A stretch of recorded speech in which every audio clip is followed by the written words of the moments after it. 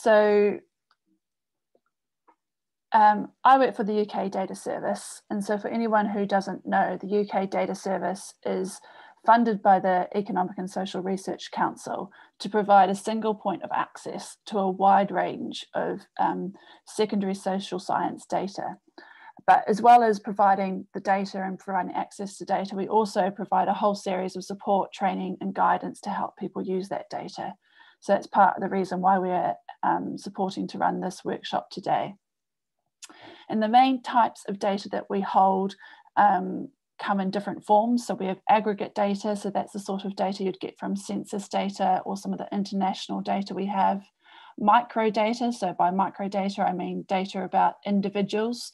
So lots of that comes from the surveys. And then we do have some other data as well, such as mixed methods data and some qualitative data, or quite a lot of qualitative data actually. But today I'm focusing on the survey data that we hold, so the micro data that comes from UK surveys. So survey data is a fantastic resource because it's being collected in a systematic way. And so it's a representative sample. So we know that the data that we're having is representative of the population as a whole. And it's micro data, it's data about individuals. So bringing all that together, survey data provides a very valuable resource that we can use to provide context to some of the work that's going on in our communities. And so I think social survey data is particularly valuable to the VCSE sector because the services within that sector are for the communities and society. But what the funders want is to demonstrate the need and the impact of those services. So they need the context, and that's what the data can provide. And the UK Data Service is the resource where you can get that evidence from. And the reason why this sort of data is potentially particularly helpful for the VCSE sector is because it's already been collected. So lots of third sector organisations, as we've talked about already, might not have a dedicated research team, or that research team might be one person, or it might be the person delivering the service that also needs to provide the evidence. And so if you have data that's already been collected that you can reuse, then that's going to help your services. So some of the pros and cons of reusing data is, so some of the data sets that I'm going to show you shortly would be impossible to create on your own as from a small resource. You know, they've been collected by large data collection teams. So then for reusing that is very cost effective to anyone doing secondary analysis or reusing that data. The ethical considerations have all been considered already by the people that collected the data, so you don't need to worry about the ethics of collecting the data. And there's no need to recontact the people that were interviewed, and you can reuse the data to make claims of your own. So you can use that data in your own way. Some of the cons is kind of the opposite to all the pros, really. You didn't collect the data, so you need to understand how it was collected and why it was collected so that you're interpreting it in the right way. So it takes some effort to get to know the data. And there still might be some ethical issues that limit the amount of data that you can access. For example, we don't often release data to low geographies because that might make the data sensitive. So you might not be able to reach or access the data that you're specifically looking for. So you might have to rethink how you use the data and how it can support your service. So yeah, the data might not match exactly the research questions or the projects that you have in mind, but you can rethink about how that can be used. So some of the survey data that we have at the UK Data Service, just to give some examples. One of the big ones is the British Social Attitudes Survey. I quite like the survey, it's interesting. It is funded by the Economic and Social Research Council, but different people also put forward questions which are answered within it over the years. It is carried out every year, and it goes to 3,879 people. And it's personal interviews, and there's follow-up self-completion forms so that people might feel they're able to be a bit more honest in those if they're not asking questions about potentially sensitive issues. And so the type of things that we find from the survey is opinions and views on things like same-sex relationships, austerity, Brexit. All these sorts of questions are asked in the British Social Attitudes Survey. And the data is collected by NatCen, the National Centre for Social Research. And this is what the catalogue page looks like on our website.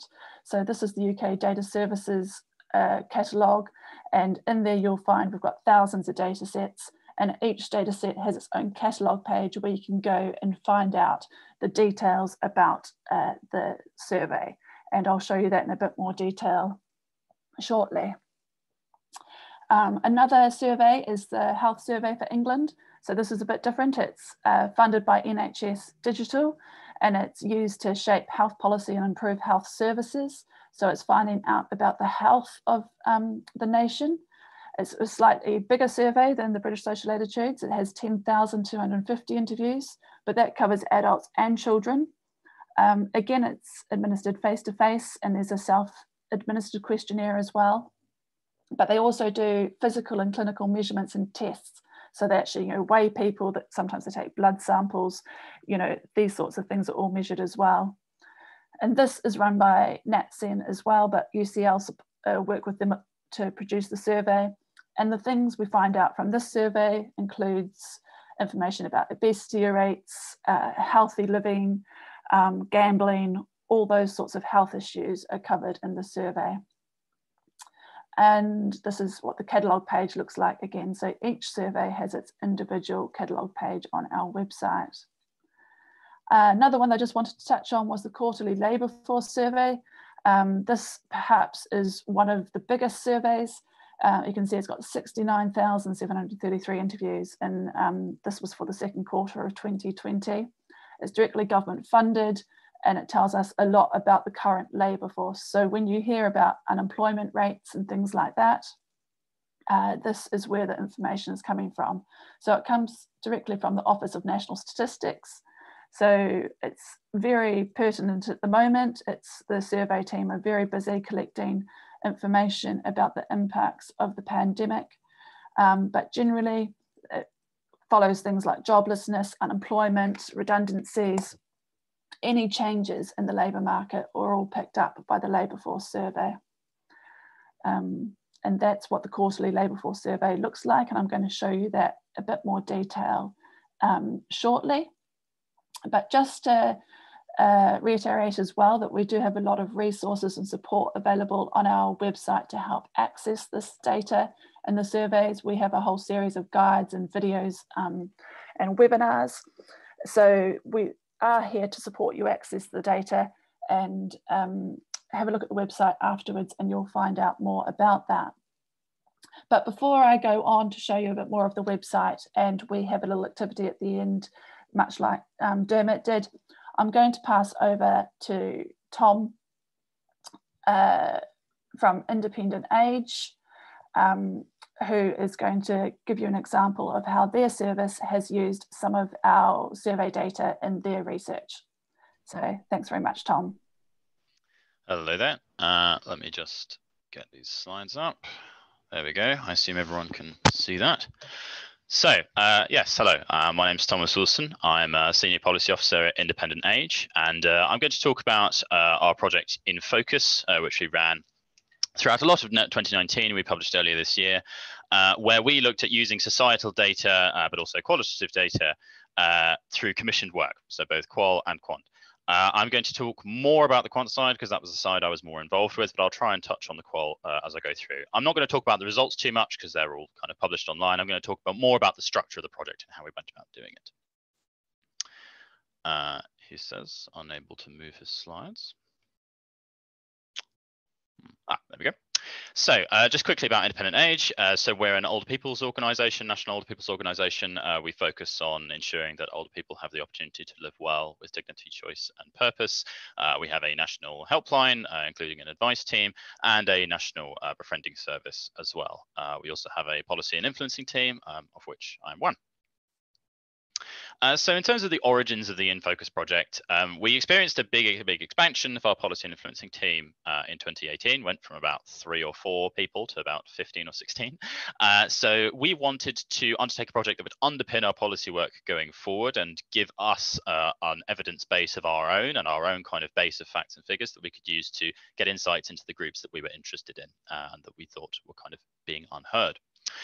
We were particularly concerned at how 65 plus is often treated as a homogenous group by decision makers, and published statistics often tend to focus on the 65 plus age group. It's quite a homogenized age group without looking at differences that might exist within that. Particularly also, we were concerned about the subgroups of the 65 plus group being often poorly represented in published statistics. It's very hard to get statistics on 65 plus BAME people, for example. You can maybe get statistics on 65 plus, you can maybe get statistics on BAME, but getting them both together is very difficult. Although the data is there, it's just not kind of published in that way. And we wanted to look at 3 key themes that were important to us. So health and well-being, financial security, and social connections. So as the first stage of the project, because it was going to be a pretty big project, so we wanted to make sure it was going to work, we did some scoping. We asked the National Development Team for Inclusion, NDTI, to test our hypothesis looking at academic literature. So they conducted a scoping review and literature search, which took a few weeks, and their findings confirmed our hypothesis. So in academic literature, subgroups of older people are very under-researched, and that the 65 plus age group was used quite a lot in a kind of homogenized way, not really looking at those differences between the smaller age bands. And the first thing we did as we were writing the tenders was just a production group. We'd never done it before for a policy project. So we set up a group of older people to advise them, mostly focusing on the qual side. It's easier to kind of get in. Tom, you're breaking up a bit. I don't know if your microphone's become a bit loose. Yes, maybe. Hang on. Is that better? I think so. Okay, I'll continue. Tell me if there's another issue. Will do. So we set up a co-production group of older people. They mainly inputted on the qual side.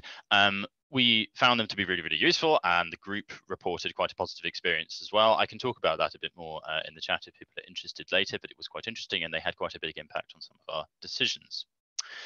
So we put out our tenders and we got bids back, and we were faced with some initial commissioning questions. So firstly, academic versus market research. So a lot of our qual bids were obviously market research, but with the quant, we had market research bidders, but also academic bidders as well from universities. Related question, both projects to one provider or keep them separate? So basically, do we give both of our, both the qual and the quant to a single market research provider and kind of have it all done by one person? Or do we split them up and give one to a market research and one to another market research or another academic? Which qualitative research method to use? There are lots of different ones. Luckily, as I'll say in a moment, our co-production group helped us with that one. And the quantitative method, sorry, I've misspelled that on the slide. The quantitative method, should we look at lots of different data sets, so look at hundreds and hundreds of different surveys and try and get lots of small insights, or one deep dive into one very large data set, like the kinds that Patty was talking about earlier? So in terms of our answers that we came up with those questions, so we ended up going with a market researcher for the qual and the academics for the quant. The main reason we decided to go with the academics is partly because we'd worked with them before. We had quite a good relationship with them. We quite liked their methodological approach, which I'll talk about in a second. They were also cheaper than quite a lot of the other bids. And also we quite liked the idea of having a kind of market researcher doing in quant and then the kind of weight of academics looking at our quant. We thought it would give it perhaps a bit more authority. In terms of our qual methodology and who we went for with the qual provider, our co-production group were actually instrumental because they expressed a strong preference for a particular qualitative method, which was a kind of photography task followed by in-depth interviews. So that made choosing the provider quite easy. And as I said, we went with that one deep dive into one huge data set, which I'll talk about in a bit. So that's just an overview of what we ended up going with. So we had Humankind Research conducting our qual, which consisted of 45 in-depth interviews with some follow-ups, as well as a photography task, and City University looking at our quant, which was a deep dive into a big data set. So the first decision on the quant side was about which data set to use. We saw some examples from Patty earlier. So we were looking at 2 other ones. The first was the English longitudinal study of aging, ELSA. We were tempted to go for this one because it is the go-to and quite comprehensive data set about older people. It's a data set that looks at only older people, so the questions are quite focused on older people's issues and can give us a lot of flexibility. But we decided not to because of some of the cons. So because it's only older people, you can't get that nice cross-generational comparison looking at younger age groups, which we quite wanted. And also there were some issues with special licenses where to get some aspects of the data, it would have taken us quite a long time to apply for those licenses. So in the end, we went with a different data set, the Understanding Society or USOC data set. So USOC is a giant survey. It's a larger sample size of older people than ELSA, including the oldest old, because there are tens of thousands of people who fill in this survey.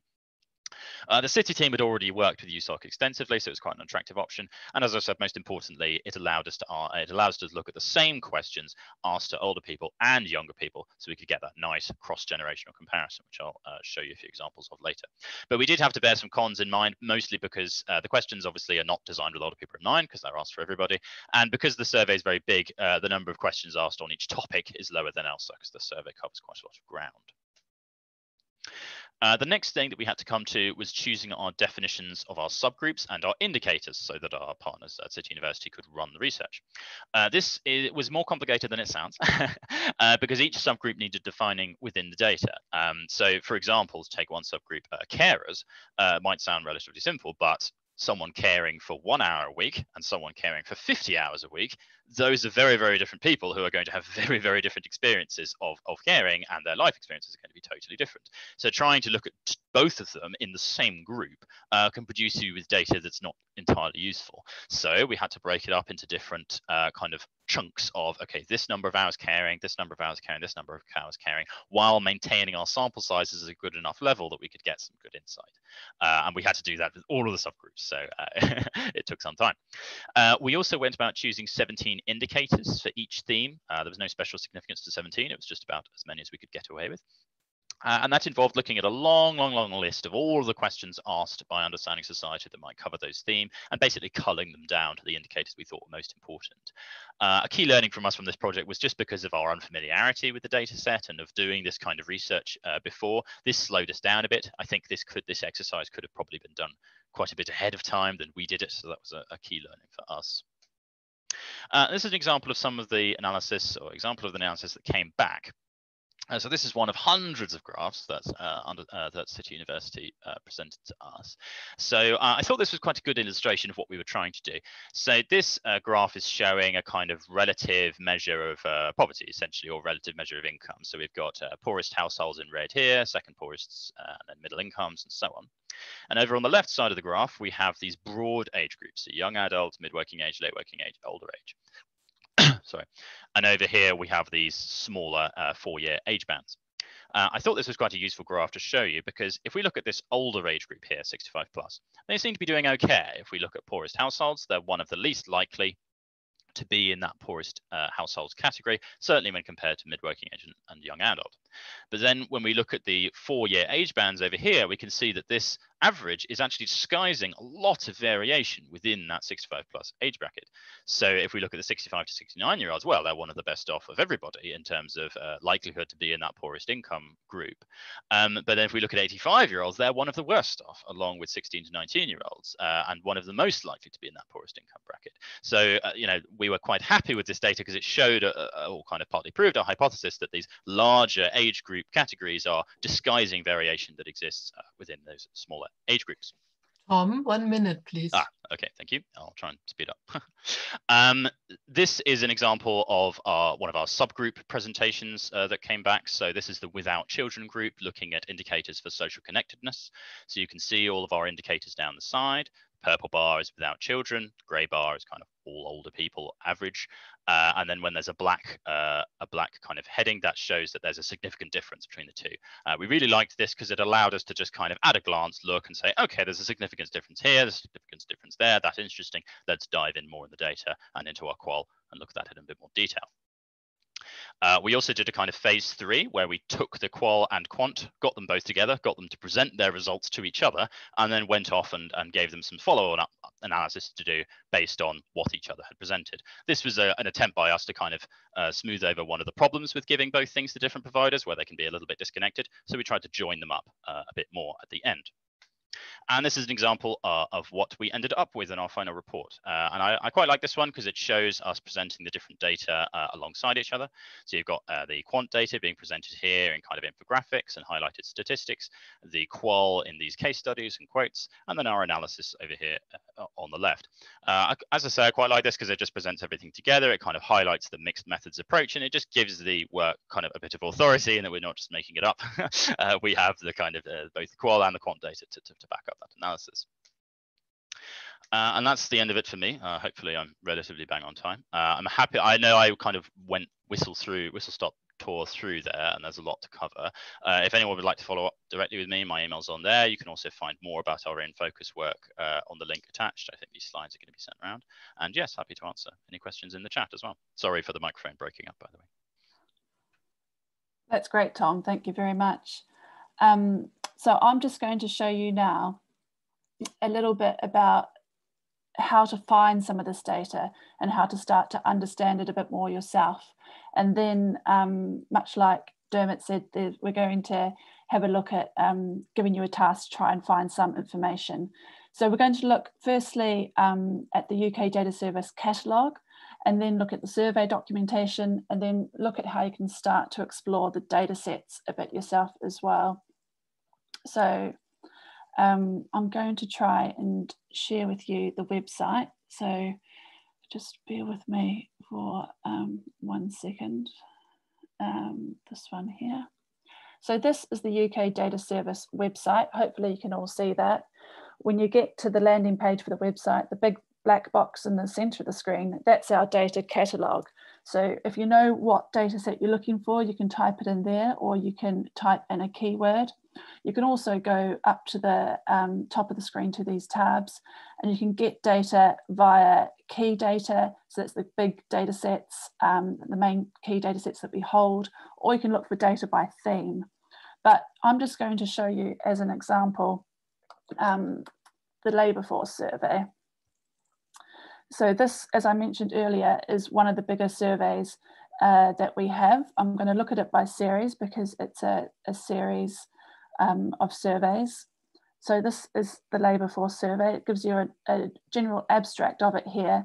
And then if you access the data, it tells you all the different types of access that we can have. And I'm looking at the quarterly labour force survey. And it's a bit complicated at the moment, the labour force survey. I mean, it's a very complex survey just generally, but since the pandemic, they've been releasing data on a rolling quarter. So every month they've been releasing 3 months of data, but generally they do it on calendar quarters. So we're going to look at April to June 2020 as an example. So that's the second quarter of 2020. And so this is the catalogue page that I mentioned earlier. So on the catalogue page, you'll find all the basic information for the survey. So you see you've got, every survey has an individual survey number. It tells you how to access it. Safeguarded means that you have to agree to our end user license before you can access it, but that's a relatively quick process to sign up and access data. Further down, it tells you what topics are covered in the data set. It gives you an abstract for the data. And then I quite like these bits down the bottom under coverage and methodology, where it summarizes sort of the key details of the survey and how it was collected. So you can see when the field work took place, where it took place, who the data was collected from. So in this instance, it was from individuals as well as households. How many people? So we can see that 69,733 cases there. And it tells you how it was collected, so face-to-face or telephone interviews. The way the labour force survey is collected, they go back to the same people every quarter for 5 quarters. So the first time they see them face-to-face, then they ring them up to follow them up at the following quarters. But every quarter they're bringing new people into the survey as well. And then to look at documentation, that's the second tab here. And in part, I'm showing you the quarterly labour force survey because it is one of our more complicated and comprehensive surveys. So there's a lot of documentation attached to it. So most surveys won't have quite this much detail, and it can be a bit overwhelming. But the things to look out for in the documentation list is things like the questionnaires. So this will give you the questionnaire for the survey. So this is the survey used, or the questionnaire used by the interviewers when they go to participants and talk to them and ask them all the survey questions. You can see down the side there's all the questions. There's 223 pages to this questionnaire. So at the beginning, when I was saying, you know, how valuable the resource is and how it isn't something that most people could collect themselves, that's kind of highlights that point. For example, if I've gone down to main job here and it asks, did you do any paid work in the last 7 days? So yes or no. And this working word here, that's the shorthand for the variable that you'll find in the data set. So that's the name of the variable in the data set. But if you're trying to find what was asked in the survey, I often use the find function. So Control F or Command F on your computer to bring up find, and then say you want to find out what they asked about ethnicity. You could search for ethnicity and it will bring that up in the questionnaire, and you'll find out what questions were asked. So you can see here I've got 13 matches for ethnicity, and you can go through and find out what was asked.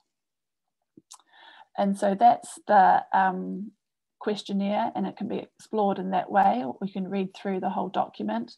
The other documents that are interesting to look at include the user guides and the technical reports, but this is going back to the documentation tab. The one that comes with all our surveys is data dictionaries. And the data dictionaries are quite good because they give you all the itemized variables from each data set that you download. It often downloads as a zip file. And that comes, it's not going to, I'm not going to download that now because I've already downloaded it, and I'll show you what it looks like because I've got it ready for you here. So this is what the data dictionary looks like. At the top, it tells you what the data file was, how many variables in it. So in this case, there's 809 variables for those 69,733 people. So again, I find the easiest way to search for information in the data is to go to the data dictionary, find something, and for example, use ethnicity again. You select on that and it automatically takes you to the variable for ethnicity, and you can find out what's been collected. So that's how to use the documentation, or how the documentation can be quite valuable when you're exploring the data. But then the last way that you might want to look at, if you actually want to see what the data tells you, is by going to the Access Data tab. So if you go Access Data, you can add the data set to your account and load it up. Or for lots of our data, you can access them online. So I'm going to do this. This is a tool that we've got called Nestar. So it's an online tool where some of our data sets are, and you can explore the data from here. The quarterly labour force survey, as I mentioned, it's you have to agree to an end user license to look at that data. So we're not going to look at that today. Instead, if you go up the top, you can see on the left-hand side, you've got all the research data sets, and then you've got some unrestricted data sets and some teaching data sets. So the unrestricted data sets are more limited data sets that have been put together just really for the purposes of teaching. And if we look under the unrestricted teaching data sets, you can see there is an example of the labour force survey there. This data is actually from 2015, so it's a bit older now, but you can open it up and it tells you a bit about the survey. And then going under, drilling down to variable descriptions and household variables, you can straight away look at some of the statistics that are coming out of the survey. For example, you can look at full-time and part-time and main job, and automatically it's giving you the statistic for that answer from that survey. So we can see from the quarterly labour force survey for January to March 2015, 30.5% of the sample were working part-time. This is of the people working, and so the other 69.5 were working full-time. But for this question, we've got 5,000 respondents, so that's actually about a little under about 20%, 25% of the sample, probably more like 20%, were not actually working, so that they are not included in this question. And so you can look at the different categories, and so you can go to qualification, and all the statistics come straight up.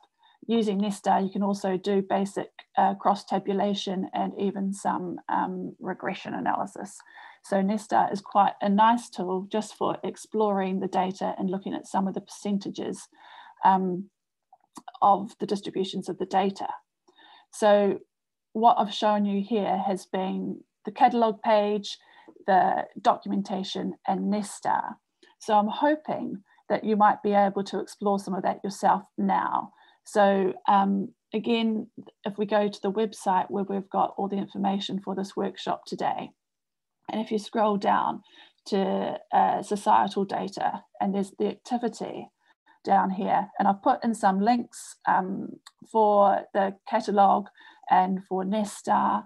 And if you follow that through, it's the scavenger hunt thing that Dermot introduced. I've got 6 questions in there that I'm hoping you might be able to find the answers to. So I'm going to give you just under 10 minutes to try and find those answers. Feel free to put questions and comments in the chat in the question box, and we'll come back in 35 minutes past to share your answers and see how we got on with that. Right, so hopefully you've found some of those answers on those different pages. I realised that you kind of had to go to like 3 different places to find the answers, so it was a bit of a challenge in the time that you had. But maybe put in the chat some of your answers to those questions. So the first one was, what is the UK Data Service study number for the Crime Survey for England and Wales 2018 to 2019? Oh, and that's not the answer that you've got there. I've got the wrong answer on that page. There we go. Those are around the wrong way. But the study number is the 8608. 8608. So hopefully some of you got that. See, I've got the chat coming up here. Yes, we've got that answer coming through, so that's brilliant. And then the next question was about how many adults were interviewed in the survey. So how many adults were interviewed? Hopefully